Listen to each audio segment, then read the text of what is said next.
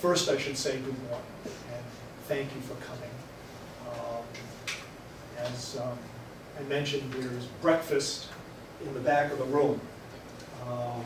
My name is Steve Lyons. I am going to be teaching, I guess it's 2 6-part sections. What do we call them? Modules? All right, so this is going to be a 2-part module, 6 lectures each. And what we're going to do is we're going to cover the subject of intellectual property. Before I tell you why you're sitting here listening to someone to talk about intellectual property in a materials science structure course, let me tell you a little bit about myself. In real life, I'm a trial lawyer. I have an office downtown called Klingman & Lyons. You can Google us if you want to find out all about me. But what I do in life is I'm a trial lawyer. Does anybody know the difference between a litigator and a trial lawyer?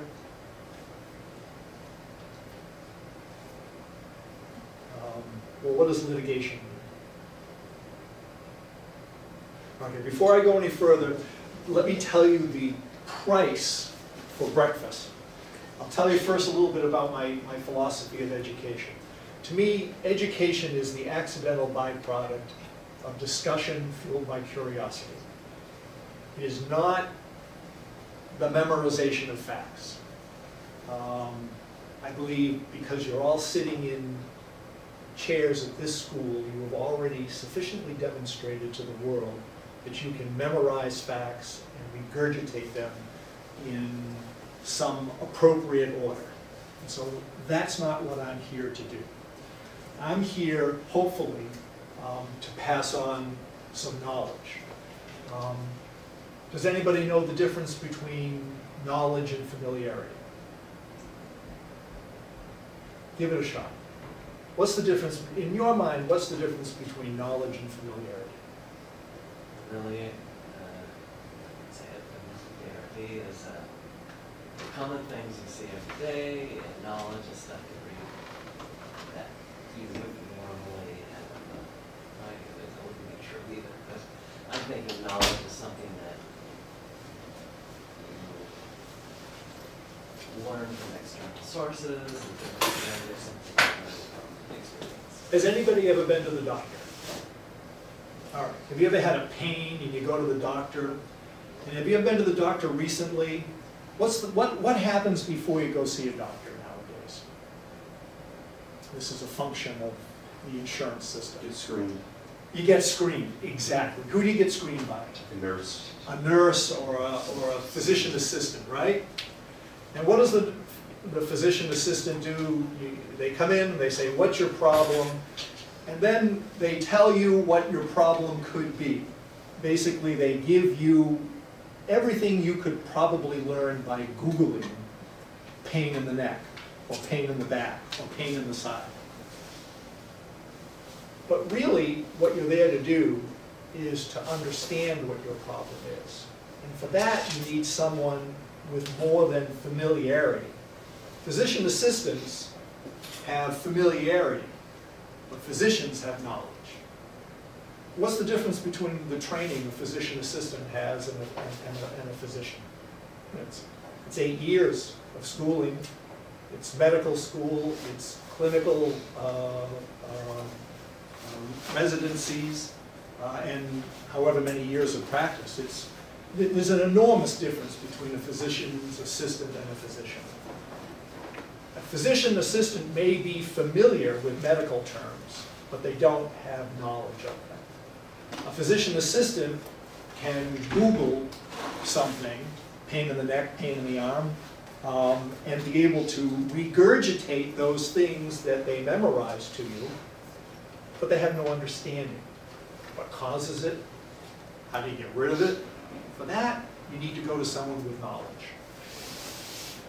That's the difference in my mind between knowledge and familiarity. You may, as an entrepreneur or as a student, be familiar with Twitter or Facebook.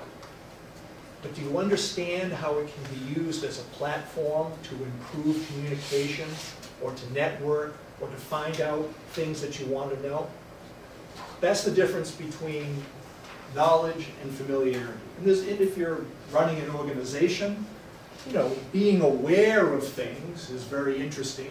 Being aware of technology, being aware of things that you can sell is interesting. But understanding them is far more important.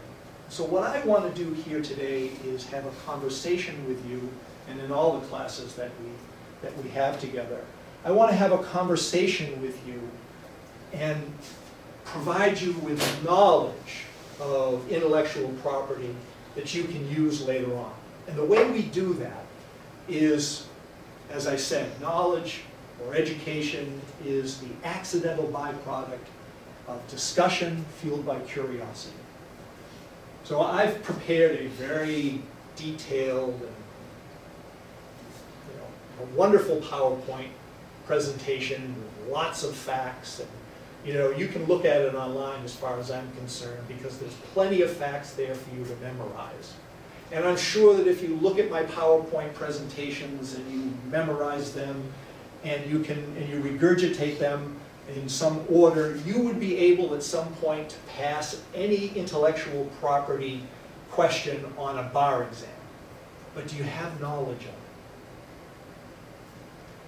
By my way of thinking, you don't have knowledge of it. What I want you to do is to be able to understand intellectual property in a way that you can make it meaningful and useful in your own lives, not only as students, but as entrepreneurs, and as scientists, and as authors, and as creative people. On the first day, I mentioned that Professor Eager and I have, I think, identified a gap in the education at MIT. We teach you to be scientists, we teach you to be researchers, we teach you to write. At the Sloan School, you can't get into the Sloan School without being an entrepreneur. So we teach you all those things, and we encourage you to do these things, but we don't teach you how to protect the product of your inspiration, of your creativity. And you'll find that as a student and out in the real world, it's very important for you to be able to protect the product of your creative genius. Going out into the real world with a degree from MIT without an understanding of how to protect and apply in a useful way the product of your creativity and genius, it's like if you graduated from law school but they didn't tell you the address of the courthouse. What good is it to have a legal degree if you don't know where to apply it or how to apply it? So, you can memorize what I have prepared. I've spent a lot of time preparing these slides. And I can tell you, I know this stuff. And if you want to memorize it, you can go online and memorize it. But what I want to do in this classroom, and the reason why I bring, this gets me to the point, and this is where you find out the price. The reason I bring these muffins and vegan chocolate muffins, gluten-free products, the reason I bring these to class is I want to bribe you, or let's use a better term, a more gentle term. I want to incentivize you to come on Friday, because the way we're going to learn, the way we're going to get knowledge in this class, we're not going to have familiarity. Familiarity is for people that memorize facts and books. What we're going to do is we're going to have a discussion. We're going to learn from each other. We're going to have an actual, in order to be conversant with this subject, you're going to have to converse. So I thought if I brought in muffins, it would help you, it would encourage you to come into class. But my real intent is to have you teach each other and teach me by discussing the subject matter that we've all come here to get an understanding of. Just along those lines, since you're the only one who's mic'd, if you can repeat their questions while you're going back. Absolutely, I'll do that. I can't wait for there to be some questions. So, getting back to me, I'm a trial lawyer in real life. The difference between a litigator and a trial lawyer is a litigator gets involved in the litigation of legal disputes. It involves filing papers, drafting motions, and all that kind of stuff. And while I do that, what I actually do is I stand up on my hind legs and I walk into a courtroom and I communicate with jurors. And that's about 1% of the lawyers out there. There are a lot of people that call themselves litigators but don't really try cases. Only trial lawyers try cases. And a substantial amount of my practice actually involves intellectual property law. Usually I come in at the end and clean up the mess that is created because people don't have an understanding. They may have familiarity with the subject matter, but because they don't have knowledge, they get into all kinds of trouble. And then they have to call in me and I have to clean up the mess. But that's what I do. I go into court, I stand up on my hind legs, and I try cases involving intellectual property disputes, whether they happen to have to do with patent infringement, copyright infringement, trademark infringement. All of those things are the kind of things that I do.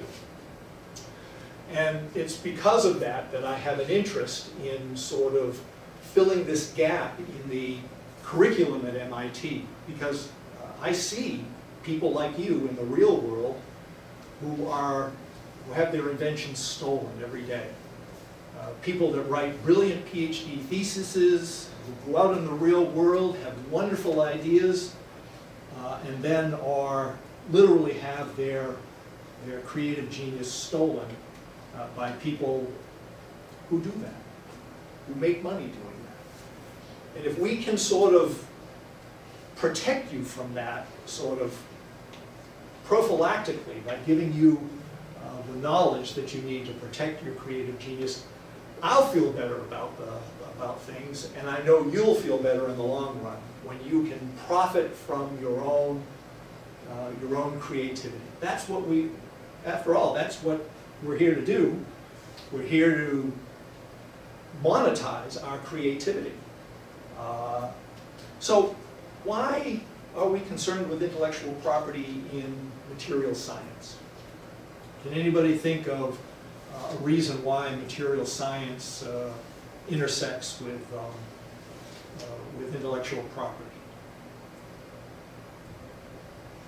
Anybody eating a muffin out there wants to pay for it now? It's kind of a seed that can create ideas from. So people that have learned, gained the knowledge, now can use that knowledge to be creative and apply it to something. Sure, exactly. If you're a material scientist, you're involved with processes and the development of new materials. You've heard of graphene, ceramics, all these new products that involve material science.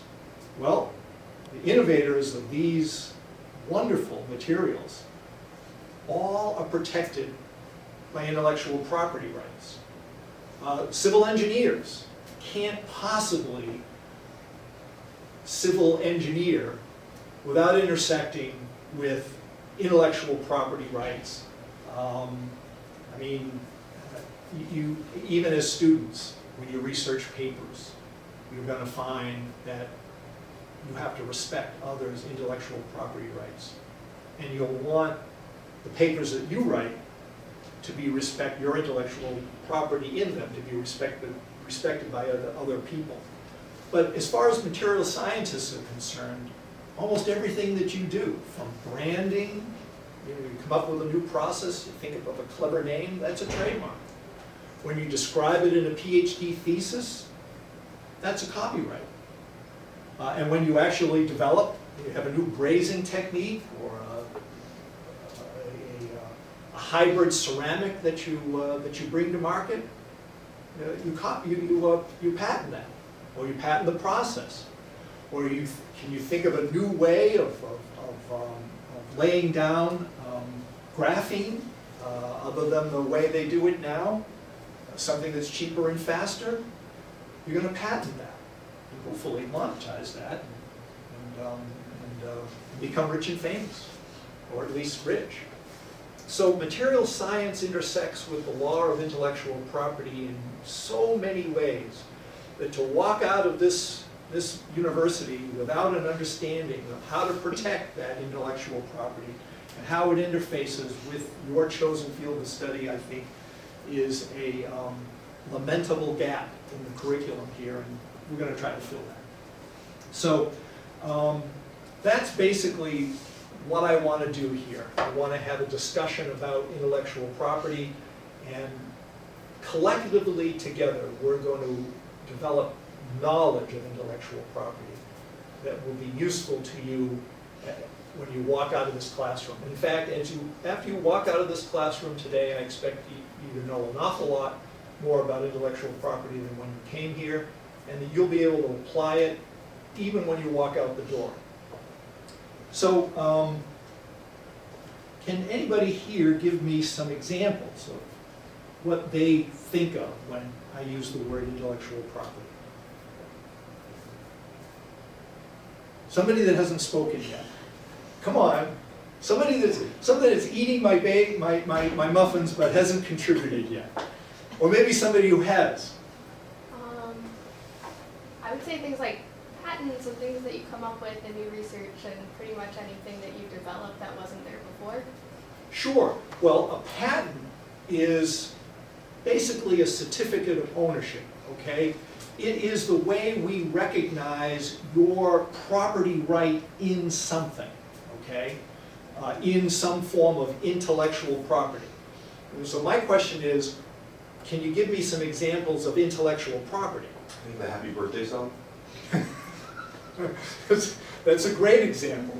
I'm afraid to sing it because if I sing it right now for you, and this is a good thing for you, that Sister John Gabriel one day came up to me in the 4th grade during choir practice when I used to love choir practice, and I was singing away, you know, at the top of my lungs, and it was really the happiest happiest anybody could be in parochial school growing up.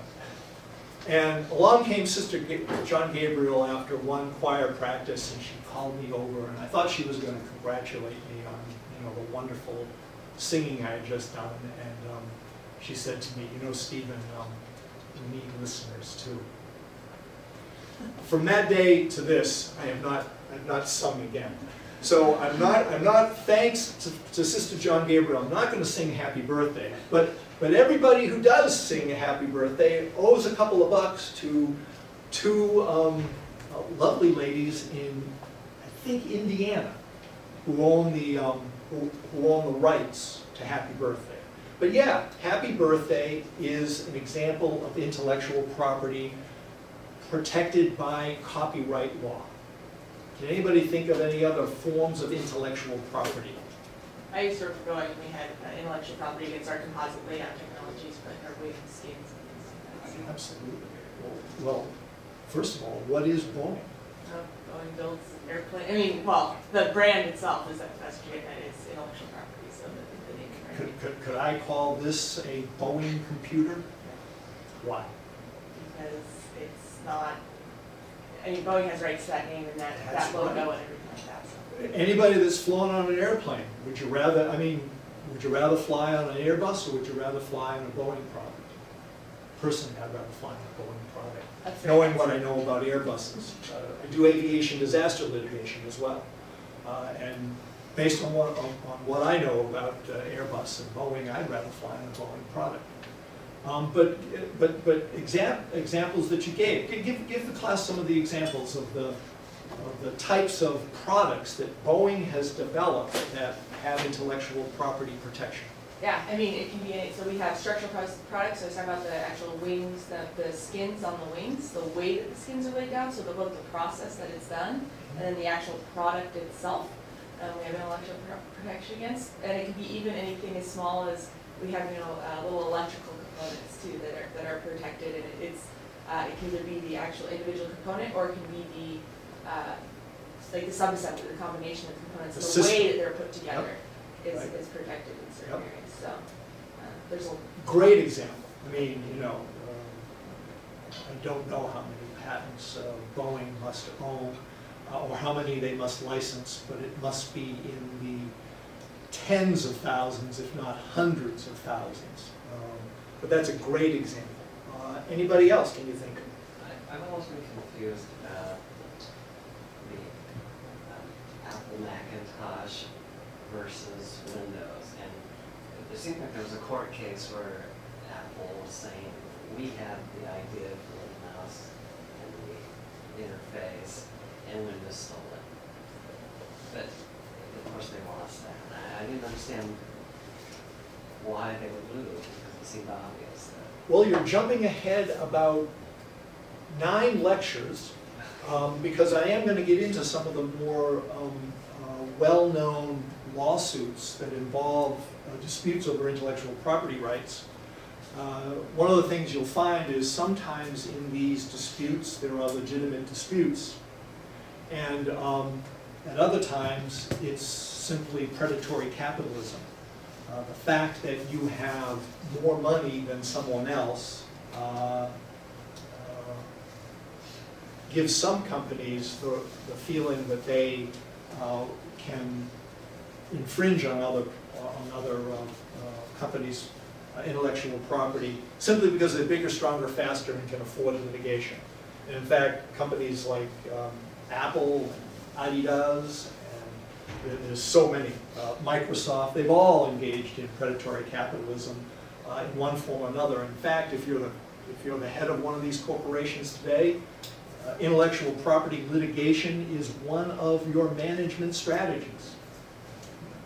Who can we take advantage of? How can we acquire at the least, for the least cost the rights to a process or a thing that is protected by intellectual property rights? How can we circumvent intellectual property rights? It's a going concern for every management person in a large or even small corporations.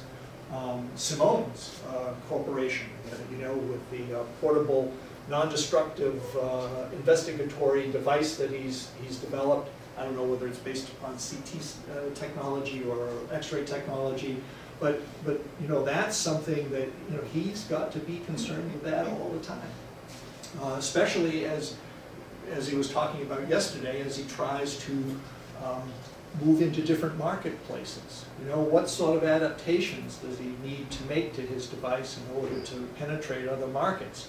That all involves adaptations also to intellectual property rights. Maybe it requires the licensing. You know, look at CRISPR litigation. I mean, you know, everybody's read about that. But you know, in order to do any gene editing nowadays, you have to license at least a dozen different types of CRISPR technologies that are owned. Some by the Broad Institute, some by MIT, some by University of California. You know, there's many ways that these things intersect.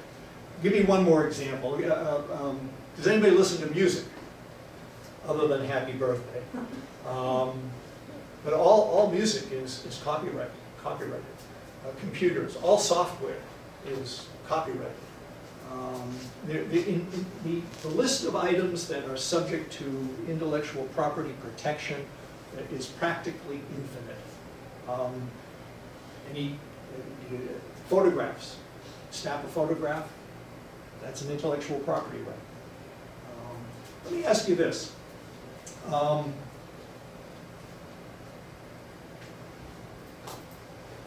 Why do you think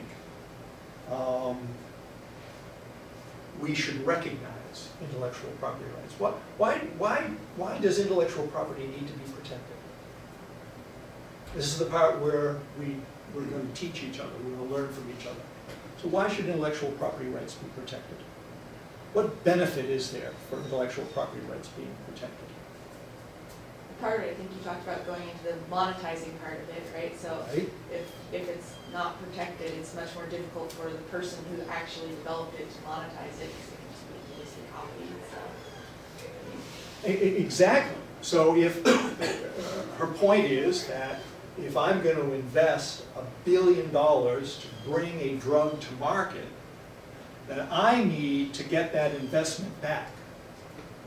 And if I don't have the right to protect that intellectual property, others will knock it off, will flood the market with their product without having had to make the investment in time and money and in creativity. So under the patent laws, we grant companies a license for 21 years to have exclusive use of their particular innovation or invention, or their drug, or their skin on an airplane, or whatever component it happens to be. So one reason is to protect investment. But are there any other reasons? We're really kind of touching on it, but we need to think it through. Is it more like, I mean, the other thing I think of with that is it incentivizes people to actually do the investment part of it, so it incentivizes people to innovate, basically. Exactly. When I came over here this morning, I rode on, heaven help me, the Red Line. But that's a technological advancement from a horse and a buggy whip. What drives innovation? What drives creativity? What drives our development as a civilization? It's science and technology and creativity. We'd all still be, I would argue, riding around, with a buggy whip in our hand if it wasn't for the fact that somebody came along and invented the streetcar, and invented high-speed rail, and invented all of the machinery necessary in order to create these advanced transportation systems. That advancement in civilization is protected and fueled by intellectual property rights. Our ability to enjoy life and advance as a society depends upon intellectual property rights. When they go into the nuclear reactors in order to determine whether or not the brazing welds have been deteriorating, it's intellectual property rights that protect the device that shows us whether those brazing welds are deteriorated. Do we have to shut the plant down? Can we keep it operating for another 40 years? How does society benefit from that? Well, you benefit from it every time your electric bill comes. Every time someone has to pass a new law involving safety. Civil engineers all of the time are dealing with safety issues and regulations related to safety. Well, all of that intersects with intellectual property rights. You can't develop these proper safety protocols unless you can understand what you're trying to protect people from. The reason why Boeing aircraft, why they're built the way they are is because they need to be safe. Well, in order to be safe, that requires invention, that requires intellectual property. So the protection of intellectual property rights not only advances us as a society, but it makes us safer. So airplanes aren't dropping out of the sky. Welds in nuclear reactors aren't splitting, aren't spreading nuclear contamination around. The drugs we take are safe to eat. When we see a product in the store, like an Apple computer, we can be sure that it's genuine. When we buy a Burberry raincoat on Newbury Street, we can be sure that it's not some knockoff of poor quality. We can depend on the brand. All of that contributes to our well-being as a society. And that's one of the reasons, I think another reason why we should recognize intellectual property rights and why they need to be promoted. Can you think of any other reasons? Pleasure, profit, advancement, confidence, anything else?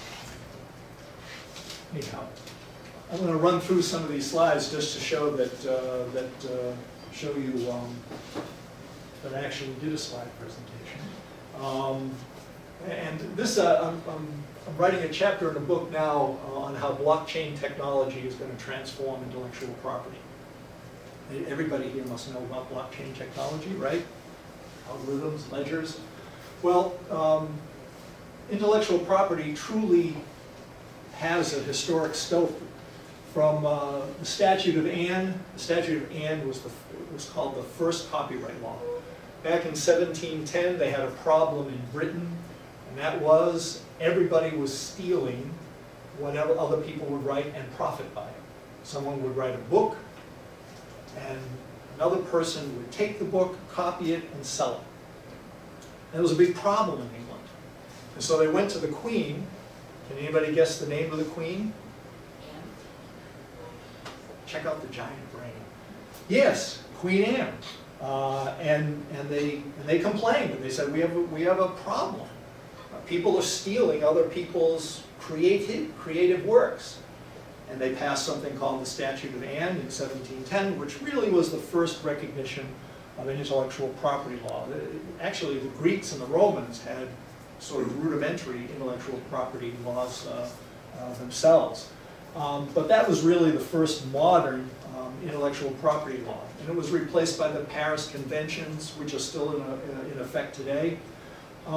But all the way up to blockchain technology. Now, you know, we have a United States Patent and Trademark Office where we register all of our copyrights and all of our trademarks and all of our patents. Well, imagine if you could sit down at a computer, access blockchain technology, and register your creative work right then and there.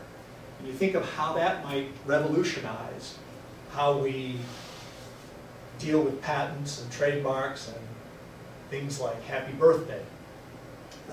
Now you can download music that has been pirated from almost anywhere. Has anybody here paid for music in the last 5 years? 1 out of 10. That sounds about right. That sounds about right. Well, when blockchain technology takes over the music industry, which it will, it's going to be 10 out of 10. Because blockchain technology is a fast, efficient method of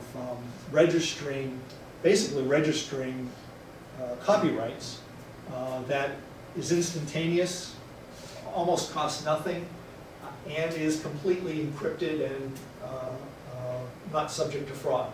It's the perfect system for selling music to people. But it's going to take over medical records, insurance. It's going to take over just about it's going to take over banking next. It's going to take over every single industry that involves multiple transactions. But when you think of the registration of property rights, that's a huge industry dependent upon recording multiple transactions, and blockchain technology is going to be the future. So say goodbye to the United States Patent and Trademark Office, at least as we know it today. In a few years, it's going to be blockchain technology that's going to be protecting you all. And there'll never be a dispute, for instance, as there was in the CRISPR case, between who came up with the method first. Because if you can register it instantaneously, all those disputes go away. You don't have PhD students coming into court with their notebooks from a meeting in 2010 talking about genetic programming, genetic editing. Instead, it's registered right there. Now they register diamonds when they dig them out of the mine in South Africa. And because of blockchain technology, you can follow that diamond all the way until it ends up in a piece of jewelry. And the same thing is going to happen to intellectual property rights. It's going to be blockchain technology that takes over our world. So we've sort of gone through what intellectual property rights are and what is intellectual property. Let me ask you this. What's the difference between, there's the Statute of Anne. I even brought you a copy of the actual Statute of Anne. And on the next slide, I even give you the text of it.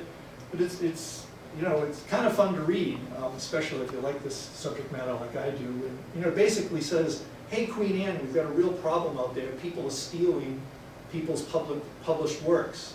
We need to do something about it. And that's what the Statute of Anne is. I have a bunch of slides in here about how intellectual property law is recognized universally.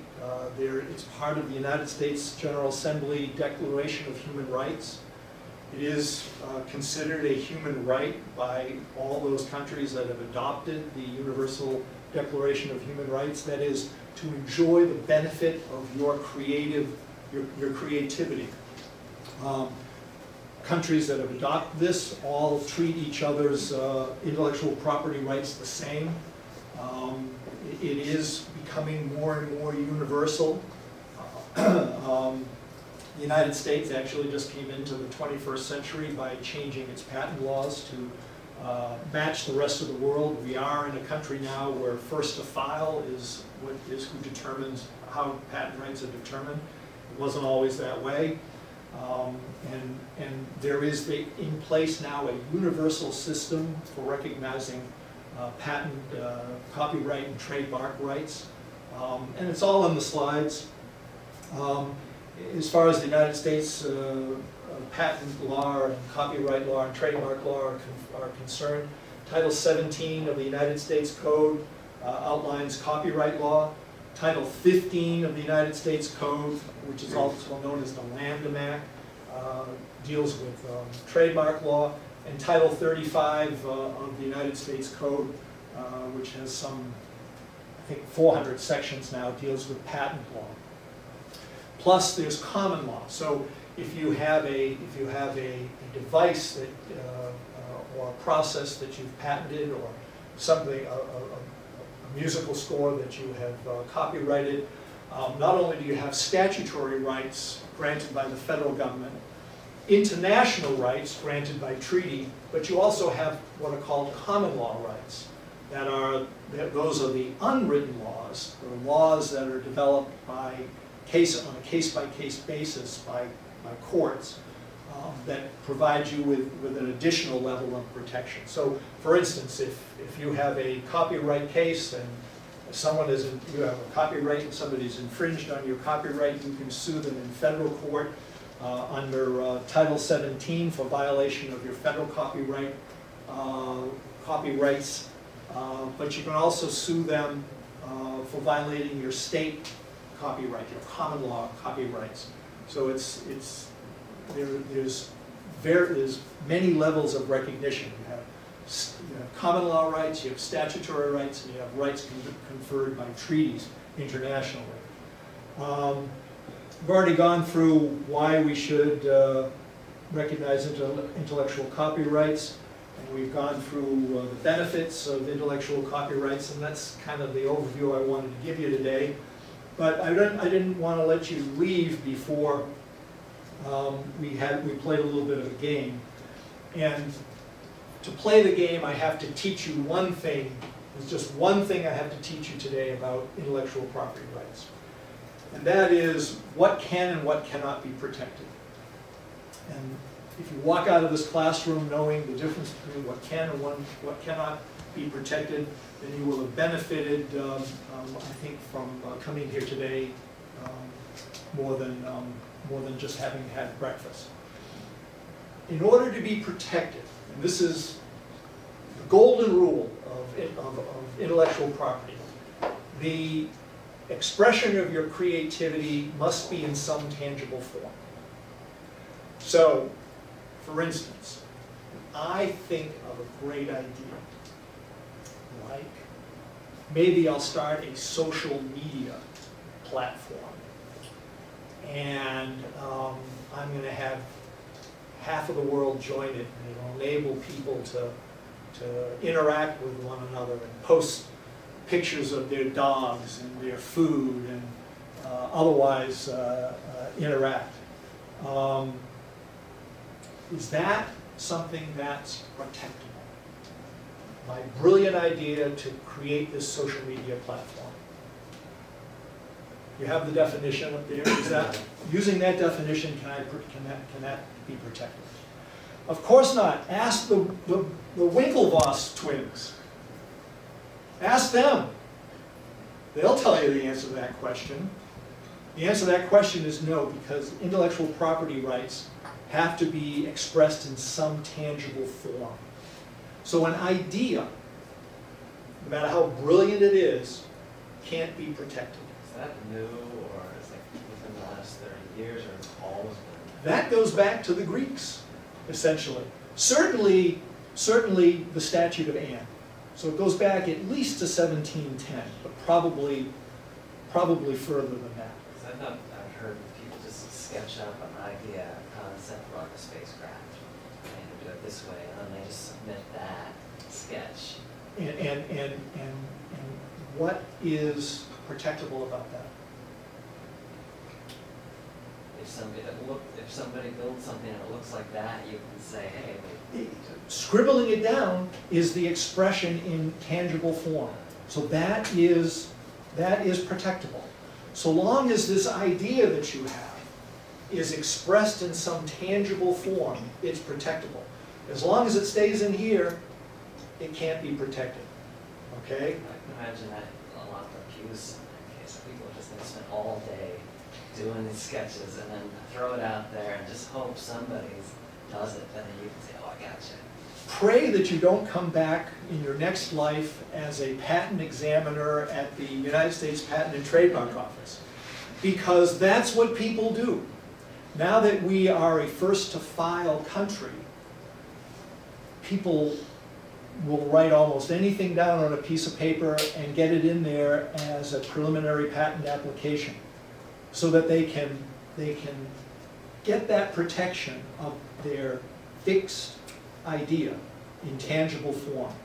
Now, the problem comes when the expression is not sufficiently detailed that, so protection is you only get so much protection as the fixed expression conveys. If it lacks sufficient detail, then that is not going to, the warp drive that you're imagining, if it's not described, will not be part of the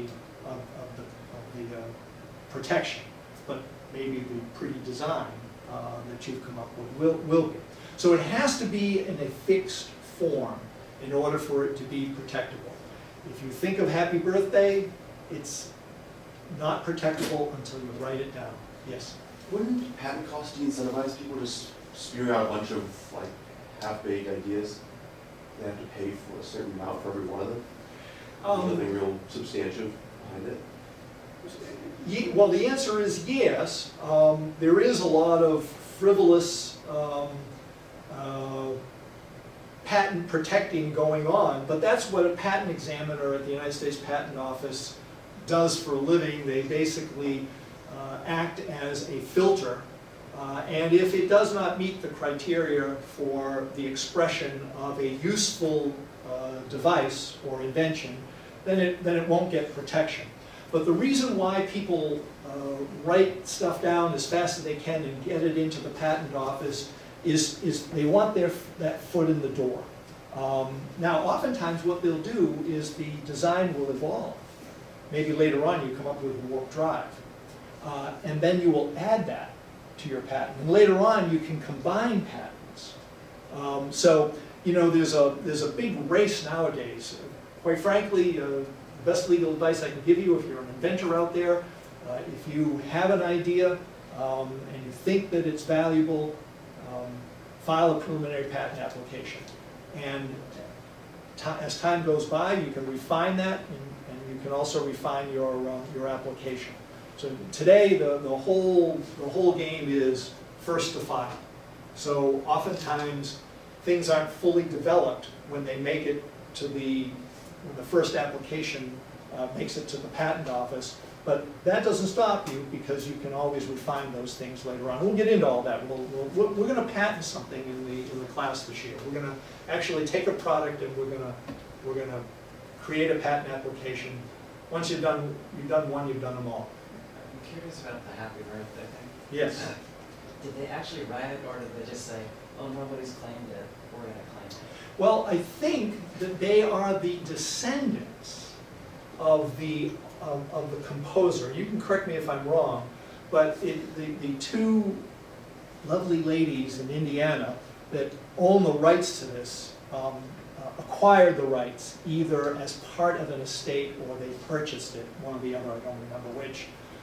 So it doesn't matter whether you're the original composer and own the copyright to it, or whether you as a composer have now conveyed those rights via a license to someone else. Whoever holds the license or the rights is the one that can enforce it and is entitled to payment when it's used. By the way, we can sing happy birthday to each other here in this class, so long as we're not doing it for profit, so long as it is for educational purposes or it's strictly private, we can sing our heads off. Just be thankful for Sister John and Gabriel, because you don't have to hear it from me. But so don't go home and think you can't sing happy birthday without having to send $70 to somebody in Indiana. You can do it. But what you can't do is take that expression, that copyrighted expression, and profit by it. You can't sing happy birthday to a stadium full of people who are charging $10. Okay. All right, so with this idea in mind, let me finish the little game or start the little game I had in mind. So, what can't be protected?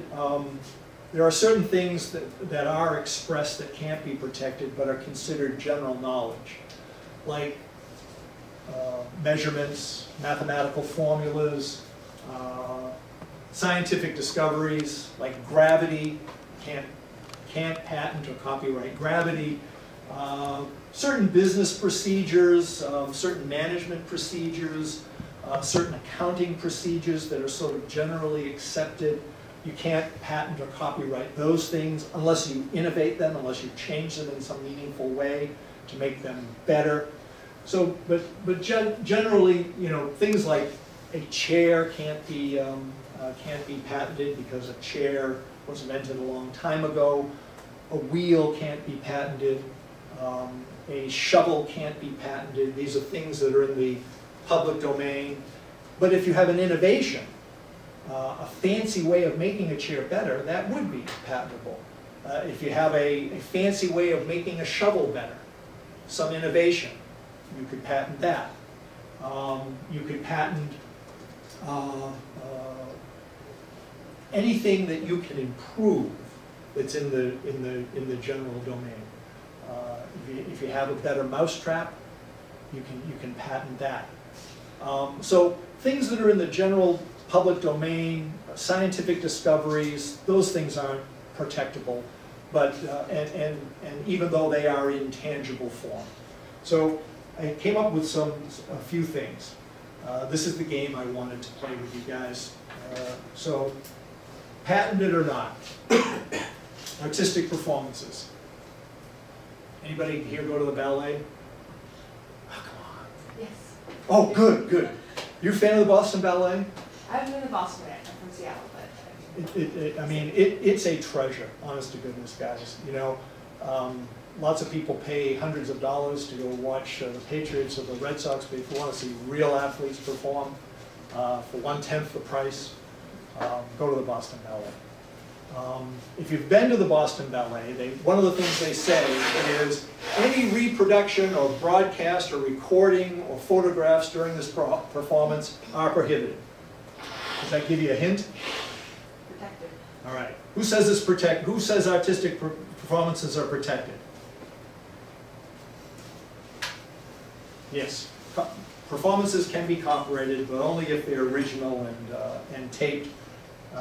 So, for instance, if you're performing a Shakespearean play, that's in the public domain, but your unique way of performing it is protected. How about articles of clothing? Look at this lovely sweater. It's about 40 years old that I'm wearing today. Is a sweater protectable as intellectual property? I think it is. No? Why?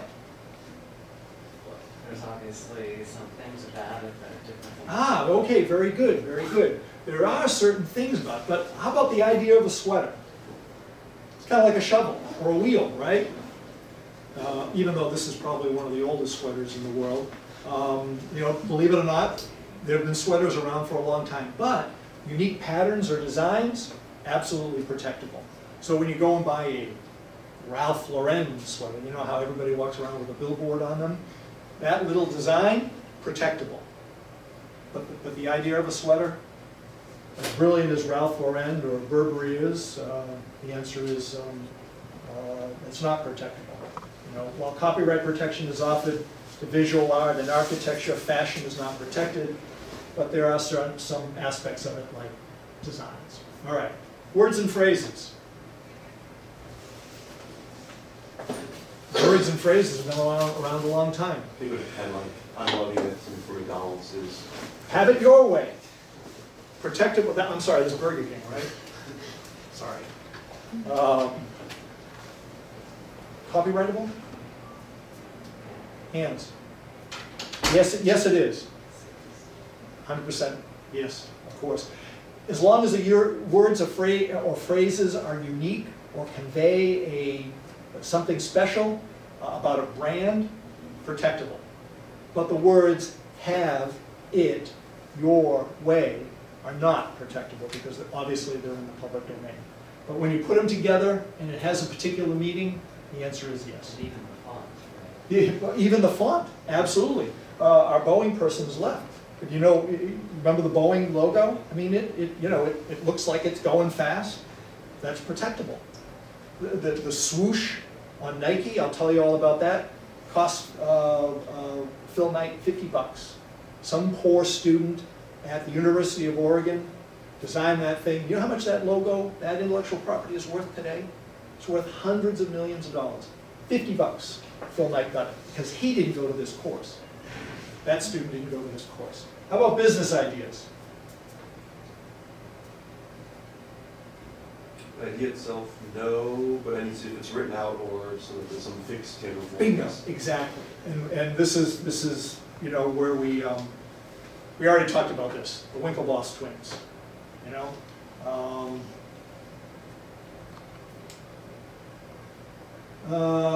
Some famous successes and fizzles.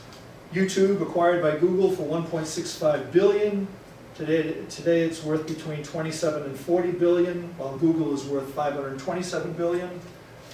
How about Friendster? How many people belong to Friendster? That was a famous fizzle. So even when it's expressed in a fixed or tangible form, that doesn't necessarily mean that it's going to be successful. It's protectable, but it may not be worth protecting. All right. How about confidential information and trade secrets? How about has anybody heard of the recipe for Coca-Cola? Protectable? Sure. All right, so what do you do to protect it? Well, the Coke logo is trademarkable. What do you do? Go write the formula down and go to the copyright office and say, here's the formula for Coke? Would that be a good business decision? The answer is no. But it's protectable as a trade secret. So long as you treat it as a secret, the formula for something like that is protectable. Not as a copyright, not as a patent, not as a trademark, but as a business secret. And in order to be a business secret, it has to be a secret. So they literally keep the formula for Coca-Cola in a safe at Coca-Cola headquarters in Atlanta, and it's known to 2 people. Maybe 3. Is it outdated or formalized? Doesn't have to be because it's a secret. It's a secret. Seems like you could almost pull out, make it a day, and say, hey, I did that. Well, you have to, well, you'd have to hire a guy like me. We'd go into court and we'd have a contest and we'd see who invented it first. And we'll see whether or not you stole my secret or not. All right, almost done. Next week, or Monday, Tuesday, we're going to talk about who has an Apple computer. All right, you should carry it home in a bag. We're going to talk about the Apple computer bag and how many examples of intellectual property exist in a simple Apple computer. You think the Apple computer bag is simple? Well, I'll bring in an Apple computer bag on Monday and Tuesday, and we'll talk about how much intellectual property goes into a simple bag. That's it. Thanks for coming. Thanks for having breakfast. Take something with you. And most of all, thanks for participating. I really appreciate this. Before you go, I have a handout. You know MIT? Data, data, data. Well, I'm the same way. If you don't mind, you can either fill it out now or fill it out and bring it back to the next class you happen to go to, because I really want to design this class in a way that